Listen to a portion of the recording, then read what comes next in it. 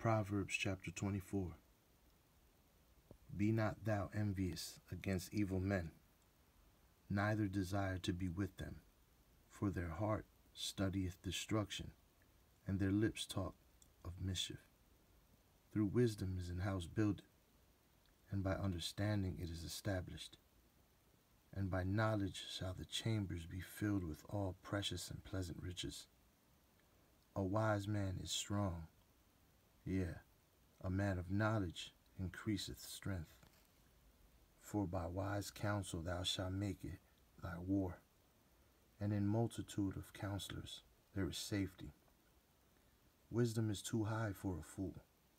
He openeth not his mouth in the gate. He that deviseth to do evil shall be called a mischievous person. The thought of foolishness is sin, and the scorner is an abomination to men. If thou faint in the day of adversity, thy strength is small. If thou forbear to deliver them that are drawn unto death, and those that are ready to be slain. If thou sayest, Behold, we knew it not, does not he that pondereth the heart consider it? And he that keepeth thy soul, doth not he know it? And shall not he render to every man according to his works? My son, eat thou honey, because it is good, and the honeycomb which is sweet to thy taste.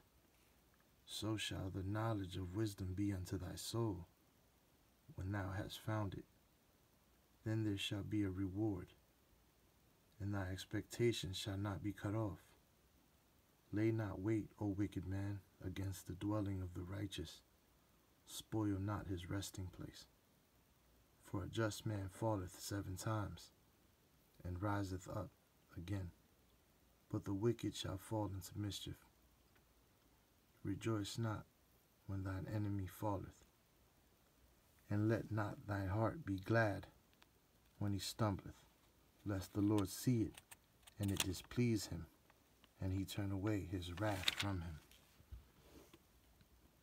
Fret not thyself because of evil men, neither be thou envious at the wicked, for there shall be no reward to the evil man. The candle of the wicked shall be put out. My son, fear the Lord. Fear thou the Lord and the king, and meddle not with them that are given to change. For their calamity shall rise suddenly, and who knoweth the ruin of them both? These things also belong to the wise. It is not good to have respect of persons in judgment. He that saith unto the wicked, Thou art righteous, him shall the people curse. Nations shall abhor him. But to them that rebuke him shall be delight, and a good blessing shall come upon them. Every man shall kiss his lips that giveth a right answer. Prepare thy work without, and make it fit for thyself in the field, and afterwards build thy house. Be not a witness against thy neighbor without cause, and deceive not with thy lips. Say not, I will do so to him as he has done to me. I will render to the man according to his work. I went by the field of the slothful, and by the vineyard of the man void of understanding. And lo, it was all grown over with thorns, and nettles had covered the face thereof. And the stone wall thereof was broken down. Then I saw and considered it well. I looked upon it, and received instruction. Yet a little sleep, a little slumber, a little folding of the hands to sleep. So shall thy poverty come as one that travaileth, and thy want as an armed man.